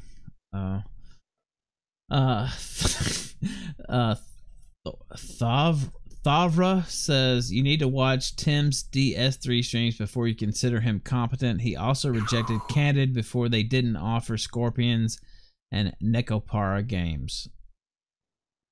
I don't know what that means, but I have no idea what he's talking about. I'm literally, amazing at all video games, and I don't eat scorpions. I literally have no idea what he's talking about. Ocean Redo says, Oy vey goys, shut it down. No Step on Snake says, you guys ever heard of something called Gamergate? Nope, not even once. Matt G says, Harmful, do more IRL, please. Massive Damage Gaming says, Jim, please say, here comes the thunder. No, but I will say I agree. I agree that Harmful should definitely do that stream. I don't know if you were at an outside mall or where the fuck it was when the security guard came up to you and you told him that you were a sex predator and you had to film. That was the funniest shit I've ever fucking seen.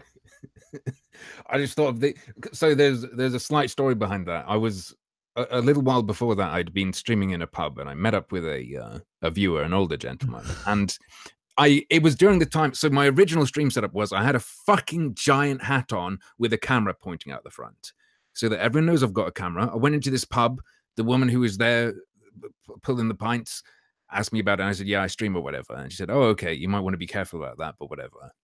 I go to sit down with our drinks, and then she comes over to us, arms crossed, and she's all like, you know, you could get sued. I'm really uncomfortable with you filming in here and blah, blah, blah.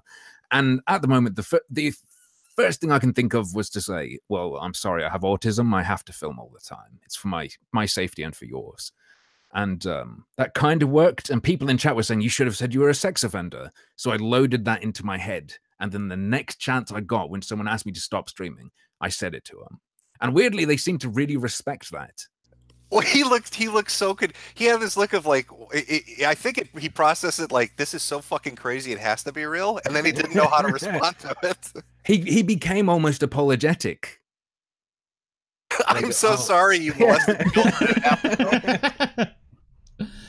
Cole Marshall says, do you think they already have an AI and are trying to soft normalize it? Also, Jim, are you making that video you scrapped for Matt? The couch cock one? Yeah, it's coming up. All right. JJ Cheeker says, Jim, besides Kwanzaa cake, what's your favorite kind of cake? I'm a very old-fashioned traditionalist. My boomer ass loves chocolate cake. I was going to say chocolate cake. How could there be another answer besides that? With ice cream too, vanilla ice cream. Anyway, Foregone says Ralph booked the courting versus perturbed Juan. Also tells Zidane to stay away from white women. He only gets Butanies, trannies, and then he says Jim is gay. I don't think Angry Joe is going to come on this program. I doubt that. Yeah. I have some heat with Angry Joe going back years and years. I would be absolutely shocked, especially after he saw what happened to Matt, which was, by the way, Matt's own doing. Like we really didn't even do anything to make him, self-destruct. I would be very surprised if he came on this program. Of course, but we won't even make Joe show us his report history. You can come on. You don't have to show it to us. Man, the thing with that, you guys talked afterwards about, oh, he's got uBlock Origin. What did he hide? I'm thinking, He's got uBlock Origin. Why didn't that fucker just hide everything? That's true. I don't know. I mean, well, that's what gets me. I think that his report history was just that big that it took him 20 minutes to get it down to what we saw. No, I'm serious. I really do believe that. I do too. Well, I mean, look, especially the way he lied to our face for whatever, not, you know, on the call. He lied, you know, directly to us for what, an hour and a half, and he was swearing to God. He was swearing on this and that, and it just came out to be completely fraudulent. It's hard to take his word for anything at this point. That's just my current view. Google's current motto is "Do the right thing." According to Blue Satoshi, Peter Starzomic says, "Do you think some of the censorship is due to Obama forfeiting ICANN?" You know, I hadn't actually thought of that, but I don't think that was a good thing. Lord Akira says, "Jim, do you think we're in the final days of the wild, wild west era of the internet?" Oh, yeah, absolutely. You're going to be telling your kids years from now about, oh, you used to be able to be anonymous online. I used to be able to say mean things online. Used to be able to shitpost online. Now everything, you know, I have a feeling it's going to go towards ID'd accounts everywhere, universal accounts. You know, so you have to go through a filter of a universal account to do a Facebook and a Twitter and a YouTube, and they'll come up with some excuse to implement it. But that's where so just read the news reports. Jack Dorsey did an interview. I want to say, I guess it's the Washington Post, the New York Times, one of those. And, you know, one of the big topics is they want to stamp out on anonymous accounts on Twitter. That's what they want to get rid of.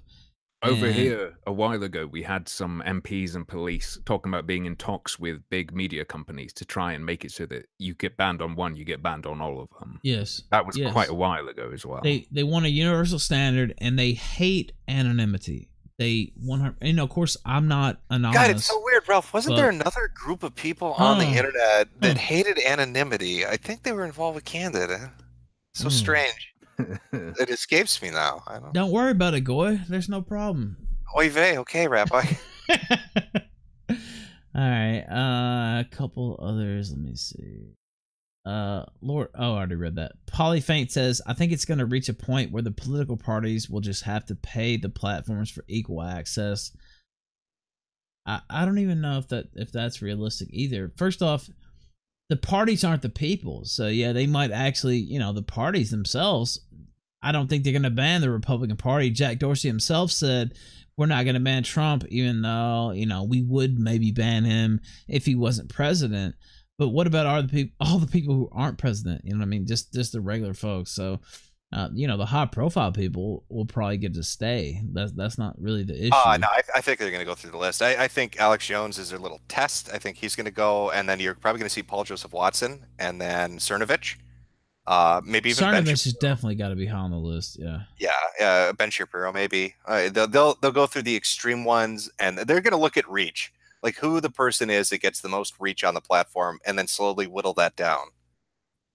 Yeah, I would agree, but I mean, as far as like the president, political parties, I think they're gonna, you know, that'll be the last thing they try to take out. I mean, Jack Dorsey himself came out the other day and said, "Yeah, of course, Twitter's left leaning." Not that was a surprise, but to see him say that openly. Tomba Hat says, "When you bring Puck in, make sure Harmful gives some dating advice from one fellow autist to another." Yeah, Puck is in the green room. I don't know if I got another 40 minutes to talk about this dude and his what was it, double dick bouncing fetish? Yeah, his bounce dick. Uncensored dicks and bouncing. Should we bring him in at all, or just leave him to languish? Maybe let him sit there in suspense. We'll see how long he waits. By the way, you said something about Ben Shapiro. There's 0% chance he gets taken out of Twitter or Facebook or anything. Never. He's a definition of controlled opposition.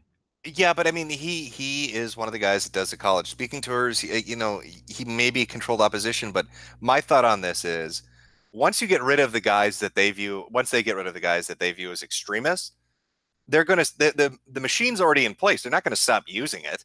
They're just going to find a new definition for extremist. So they're going to get rid of. They're going to leave some tokens. They're going to leave some token examples to say, "Hey, look, we're not wiping everyone out. This guy's still here." Exactly. No, because the people that would be there to say, "Hey, look, these are just a bunch of tokens," are gone.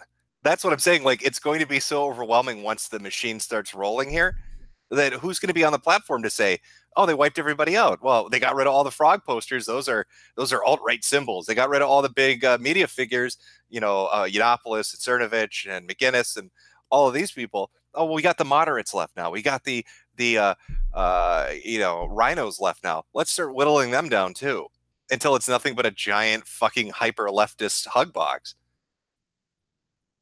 Not sure about that. I think Shapiro's will stay. There's a lot of neocons will stay. I think Bill Kristol's gonna stay. Those guys, they're pretty much on. Yeah, but there's nothing there. I mean, they're pretty much anti-Trump.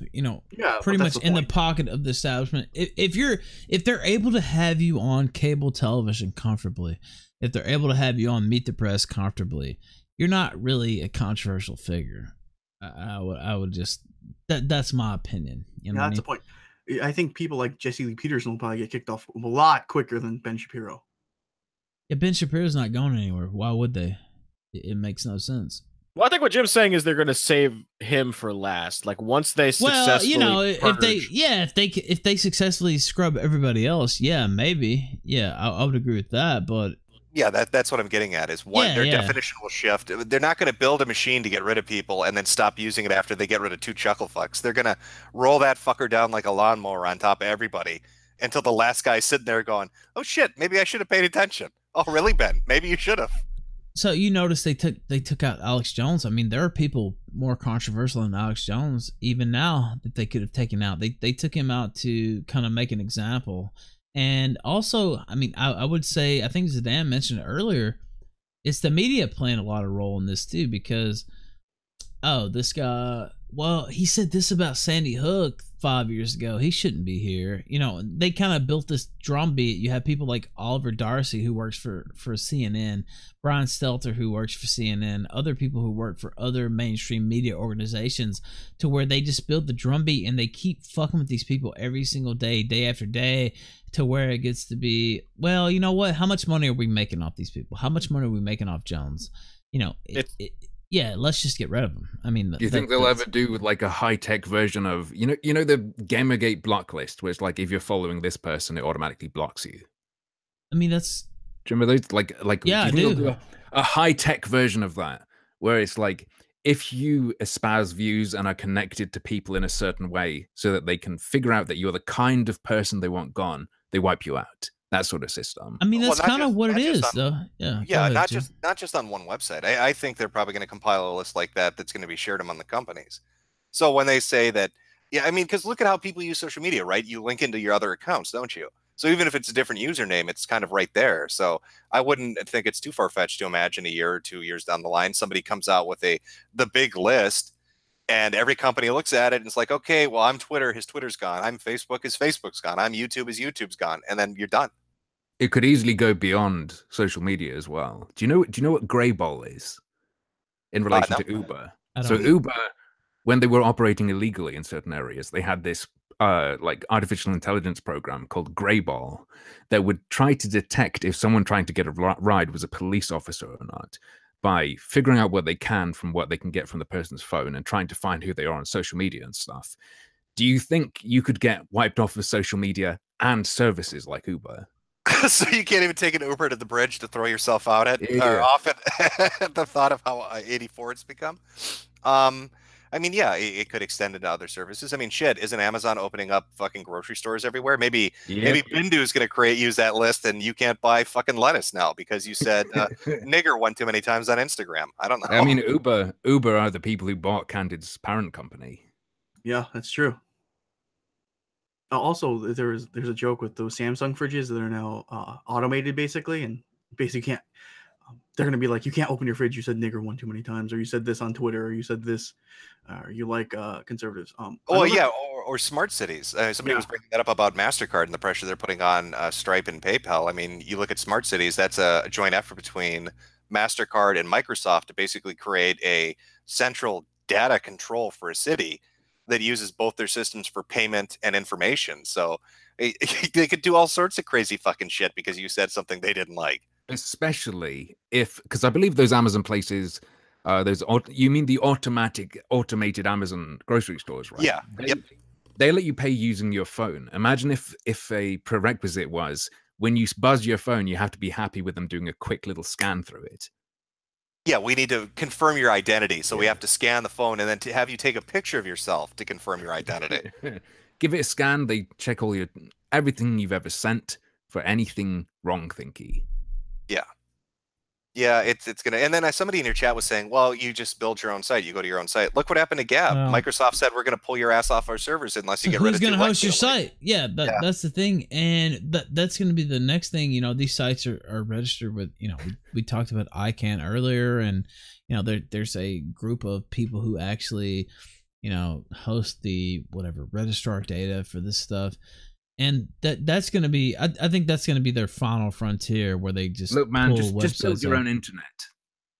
Yeah, just build your own internet. No big deal. Never mind the fact that all these companies, including Candid, including others, got funding from the federal government to start up. I saw a tweet. Candid had money from DARPA, Twitter. All these companies had government funding to kind of seed themselves. But now they're private corporations, and how dare you, interfere with them? That's just, it's mind-boggling to me how cucked people are to accept that argument. And you saw Trump. At least I don't know. It wasn't the government. But you saw Trump this weekend. He actually did. Now he didn't name InfoWars by name. But he pretty much came out and said, this isn't fair. He finally spoke out on it. But is it going to go any further than that? What do you mean, Trump, or do you mean they're going after people? No, well, I mean, 100% them going after people is going to go further. But I mean, Trump saying that, like, is it going to be action? I mean, there are some things he could do from an executive standpoint where he could, I mean, he couldn't completely fix it, but some executive orders here and there could put a crimp in there. I don't even know what form it would take. I mean, it'd be interesting what kind of government intervention you could expect. I mean, I joked about it earlier before the stream that it would be like a tech czar. But I mean, maybe he could do some kind of interventionist policy, but I don't know, man. I'm one of those guys that thinks big government, anytime it interferes with anything, fucks it up. But yeah, I don't see a way out. I mean, normally I would agree with you, but what other answer is there to this? I've already given you my answer. Well, I mean, besides the blood and soil gun what about answer. What about the burn it down option of trying to get the government to retract its protections? See, I like that. I mean, that was my idea behind digitally assured destruction, is taking two big corporations and basically making them beat the shit out of each other to see who gets to fuck the little guy over the most. The idea of basically ruining something for everybody. I mean, if I'm going to be thrown in the gutter, I want to drag them down with me. So the burn it down option is always good in my book. Okay, so how are you going to burn it down? Well, like you said, you take away safe harbor. I just don't. I mean, if they're going to be so hands-on, right, and picking and choosing what can go on their platform, safe harbor's gone. Now you are fully responsible. Yeah. I mean, so you can only burn it down to a certain point, though. They have people banned, on IP bans, MAC address bans. Most people aren't smart enough to get around that. I just hate to put it that way. But, a lot of people, once they get banned to that level, they just quit participating. I think how beautiful his idea is too, because here's what'll happen if they pull safe harbor like that, and suddenly big boy lawsuits are on the table. Yeah, instead of DMCA claim on a video, it's fucking sue YouTube. Oh, you're talking about change the well, no, the people who don't understand. You're saying so there are protections for Twitter, for Facebook, for all these corporations. They're saying that they're just providing the service, and that people who use their service to do malfeasance or whatever, that they're not responsible. They're personally responsible, right? So you're saying pull that. Yeah, well, because I'll tell you what'll happen. It'll be corporate warfare. Hollywood will say, "Hey, you know what? YouTube is pretty fucking popular. What if we could take it down and put our own version up? I know. Let's make a bunch of accounts, put up a bunch of copyrighted material, and then sue Google itself because they allowed it because safe harbor doesn't exist anymore. And once we bankrupt their ass, we'll build our own YouTube." Yeah, I mean, I don't disagree with that, but you also come up against there has to be some legislative will to actually get that passed. And if you look at the lobbyists and the people who have the most money, I don't like. you know, we're talking about Google, we're talking about Twitter, we're talking about all these, you know, social media giants. They have millions and millions of dollars. Some big Hollywood money would like that idea. Well, They'd yeah. love it. Well, that's the thing. They've been at war for years and years now. I don't know. Maybe pit them against each other. Well, yeah, Hollywood. I guarantee you, if people went to Hollywood and say, "Hey, how'd you like to fuck Google into the dirt and take over everything?" Hollywood would be like, "We'll do the campaign. We'll pay the fucking money." The studios would be completely behind that. That's an option. All right, let me read these. Hold on, let me make sure I got it here. Oh, and just one follow up, because people are saying, well, they would still censor though. Yeah, that's absolutely right. But the idea of, you know, if you have to step up to a point where the person that you're facing off with understands that you will salt the earth, that you'll burn it all down, that it will be a Pyrrhic victory for them, that you know, they're going to lose so much more than you're going to lose. This Titan, this billion-dollar company, is going to be brought to its fucking knees out of spite. I mean, if you're going to get fucked anyway, you should at least have a choice in whose dick's going in your ass, right? I mean, I agree with what you're saying, but if the common man, you know, the regular person, you know, they're shutting them down from these services and they don't really know how to get back on. So I know somebody, you know, they recently on Twitter, you know, went through another cleansing and started banning people. A lot of people don't actually understand how to get back on Twitter. Now, you know, I know how to get back on if it comes to that, but you know, they might have to get a burner phone. They might have to get a new SIM card. That's you know, a lot of people don't understand how to get back. Yeah, go ahead. That's a group of people growing who would support the burn it down option because they're like, fuck this. I can't even use it anymore. But if they can't get on, but if they can't get on the services, you know what I mean? I guess I agree with what you're saying, but if they can't get on there to cause shit, like what is the? I don't know. Well, Ralph, let me put it this way: who runs Hollywood? So what group of people do you think is going to have the best opportunity to fuck Google in its ass? Let's call it the merchant option. That's what we'll call this. The mercantile option. I don't know. I just think it should be, maybe there should be more resources for people to understand how they could get back on these services when they get banned, because there are definite ways. But I can't tell you how many people have messaged me over the last week, like, what, or emailed me, like, what, I can't get on Twitter anymore. What's happening? I mean, there are definite ways to get back on, but they have certain methods. So, you know, your IP address. First off, unplug your fucking router, plug it back in. That'd be a good way to get a new IP address. Or MAC address, or just, you know, they're trying to pinpoint people now. I know people who had an alternate account who have been banned, you know, whatever, years ago, months ago, and they came back and they got banned again because they're trying to crack down on that now. I think some education for the masses would be good. I don't know how to, you know, I don't know that I have the perfect. Yeah, I'm not sure how long a guide to evading bans would stay up anywhere it could spread. Maybe, but I don't know. There's a lot of people that don't understand how to get back on. And so without that, so Trump himself, I mean, Trump, I don't want to attribute everything he did to the internet, because I don't think that's true. But without those, you know, shock troops, without those people out there doing all that, I don't know that he could have done it. I mean, that's me personally. And so I think him coming out, him being outspoken on this is huge, and I think he should continue, and I think he should go further, because if he doesn't, not only is he, it's not even about the election for him. Dude, they want to see Trump in prison. They want to see his family in jail. They want to see his assets stripped. If Trump, it's almost like what Sam Hyde said was true. These people want. It's absolutely true. Homeless and your children raped. Yeah. It's absolutely true. And that's the thing, I don't, presume that he would ever hear this, but if anybody could, look, they want to see Trump broken. They want to see his family destitute. They want to see him in prison. They want to see him, dead, to be honest with you. And so there's almost nothing too far that he could do to try to stop this thing. And so that's my view on it.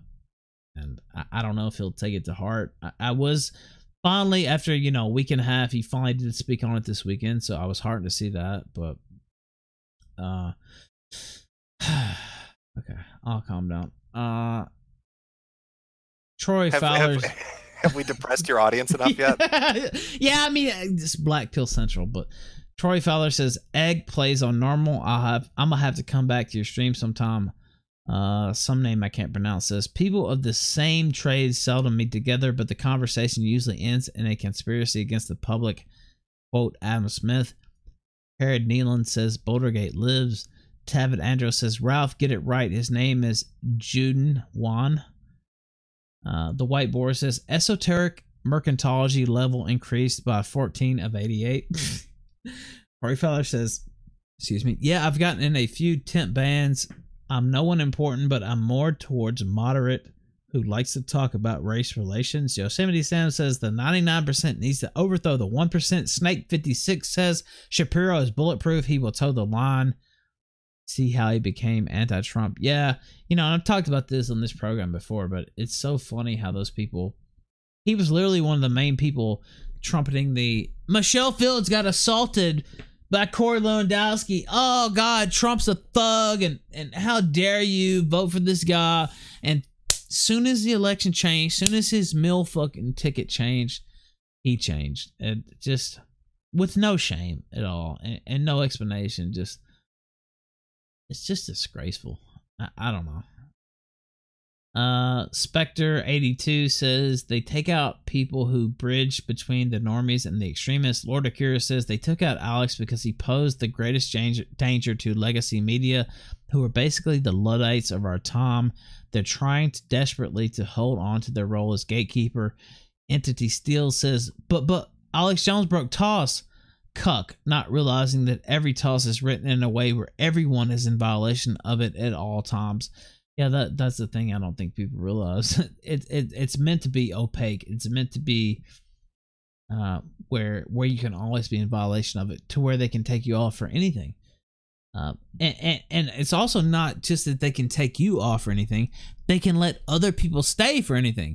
So they can look at one thing that's similar versus another and say, oh, this guy's gone, versus the other person who's allowed to stay.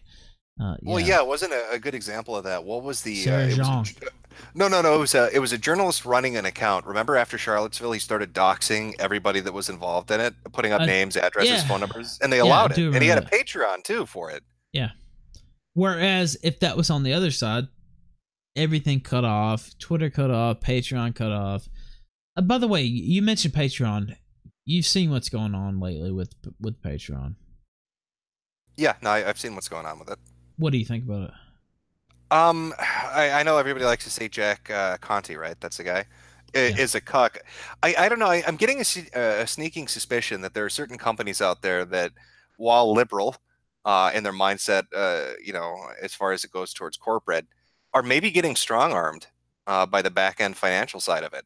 That's what got me interested in the MasterCard thing. That's what got me interested in how much pressure can be applied to them. It's really weird that MasterCard would specifically say, not this person. It's really weird that BitChute would be told in really open terms that Stripe wants to do business with them, but a financial partner won't allow it. So I feel like maybe these companies are kind of getting fucked over a barrel, and that's kind of what I want to really look into. You know what? I will give. Look, I'm on Patreon too. I don't know for how long, but one of the things they said was, you know, they didn't just come out and say, you know what, we pulled you for terms of service. You were out of line, whatever. And they have done that in the past. They said MasterCard told us we had to pull you, and we pulled you. Right, and same thing. Basically, same thing with BitChute. I mean, they were told that Stripe. They told them in the email. Let me ask you. You mentioned that. I don't even know what's going on with BitChute.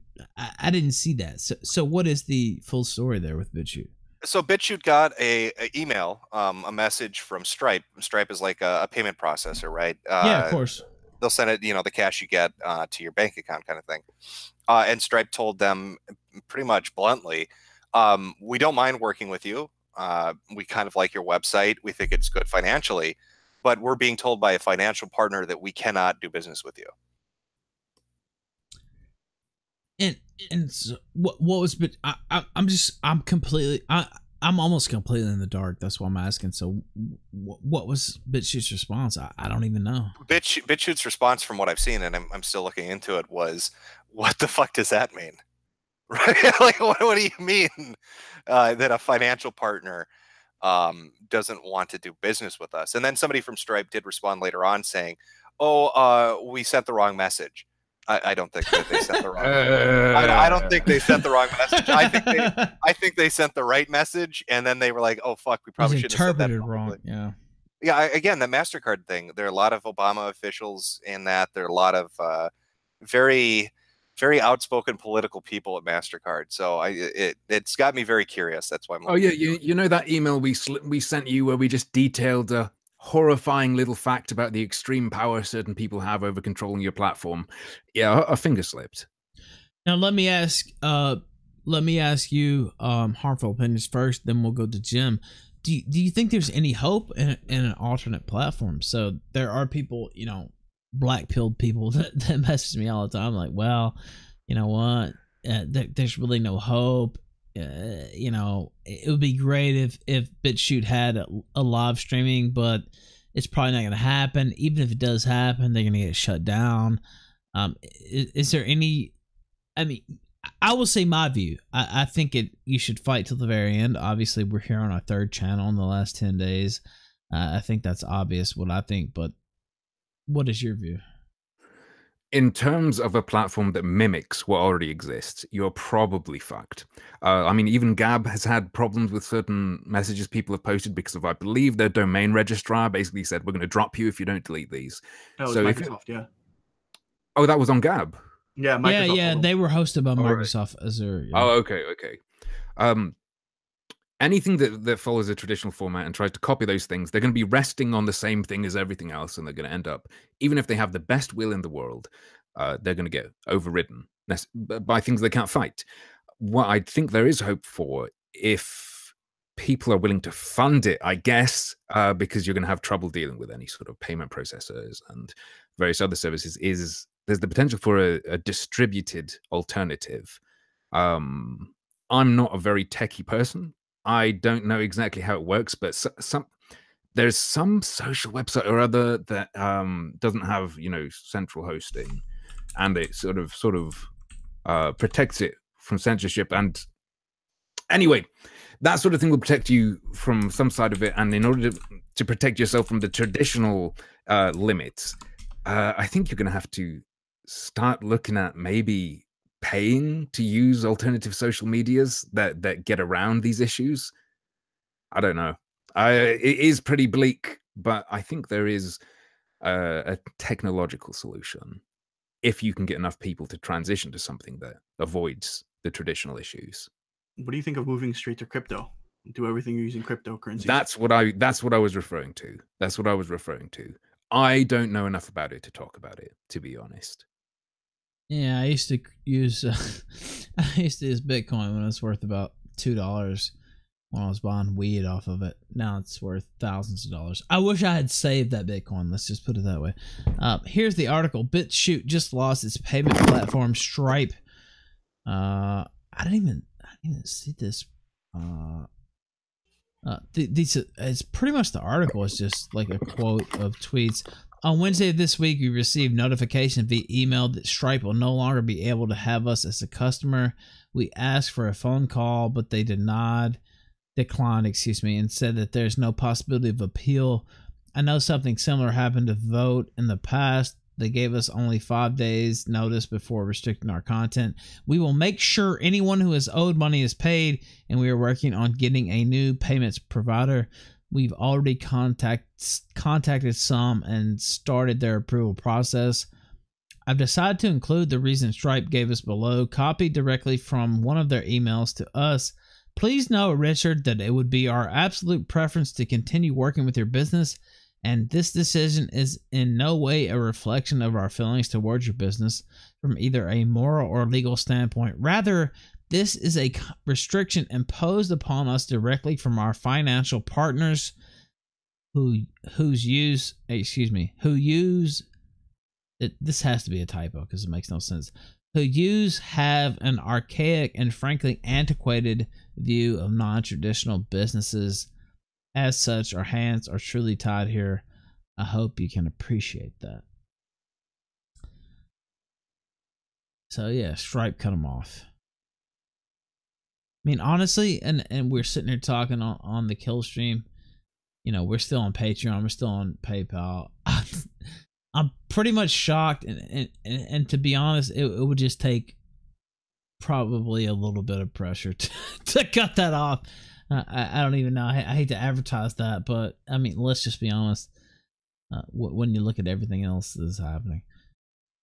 And the thing about it is that, you know, I don't think it's just the quote unquote financial partners either. I think that this whole thing goes a lot deeper than just, you know, like, for instance, JP Morgan Chase telling them, hey, we don't like these guys, you know, shut it down.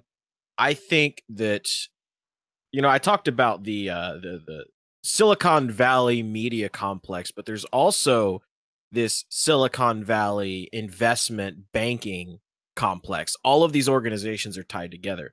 And I really feel like, I won't say necessarily conspiracy or collusion, but there's definitely, I feel like there's some conversations being had between some of these media companies and the Silicon Valley guys and these banking guys. And they're like, hey, this guy's a competitor, shut it down.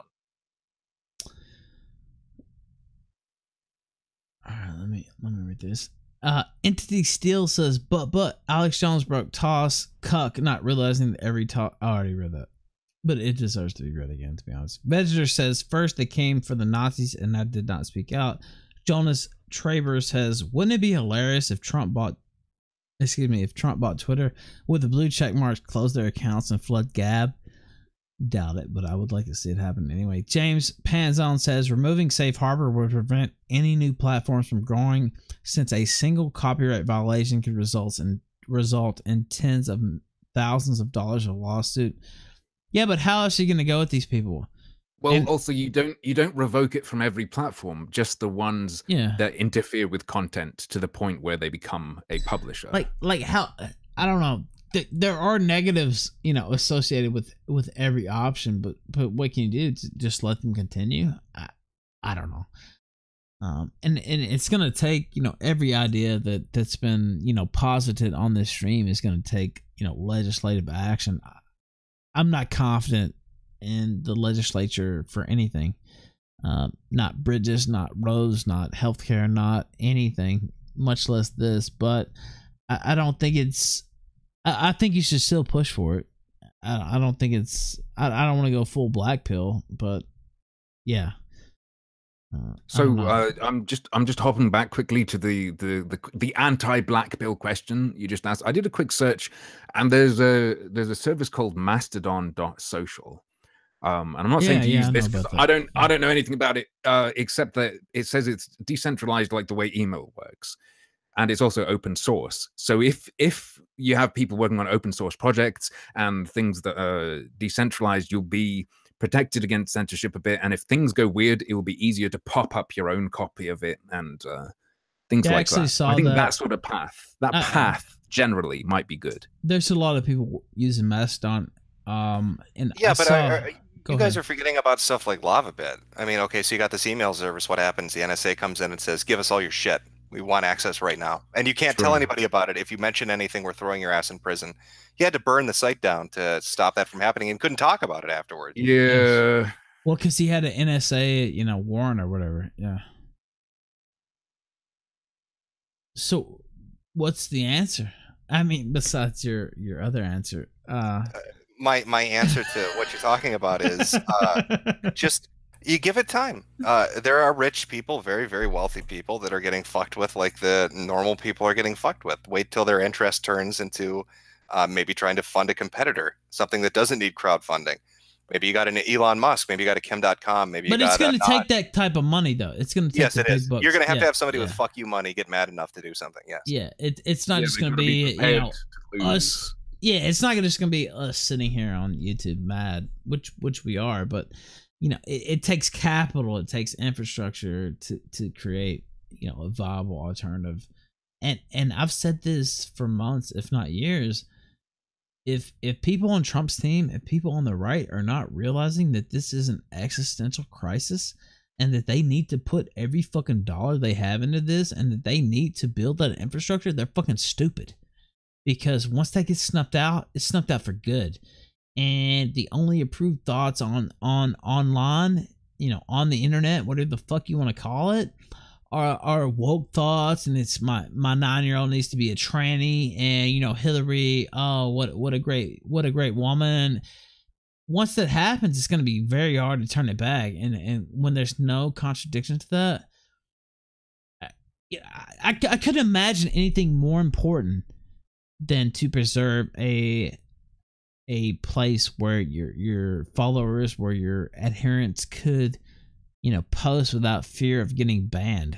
I mean, that is literally, if I was Trump's campaign manager, political advisor, that would be the most important segment, most important thing I could ever impart to that person. Like, it's that big. And once it gets snuffed out, it's going to be very hard to regain. So that's my personal. Okay. Well, gentlemen, I would love to stick around for a little longer, but I have a bris to attend. Oh, is that right? Yeah, the synagogue's got a big thing going. The rabbi needs me there. It's sponsored by MasterCard. I have to show up. Thank you. You signed the contract, so.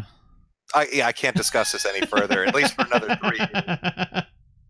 And it's going to have to be on the down low. But thanks for having me on. I'm glad you're back, Harmful. I'm glad your channel's doing good. 12K. Blowing Matt out of the water. You're gaining more than he's losing. Thank you very much. That's very good, man. All right, you guys take it easy.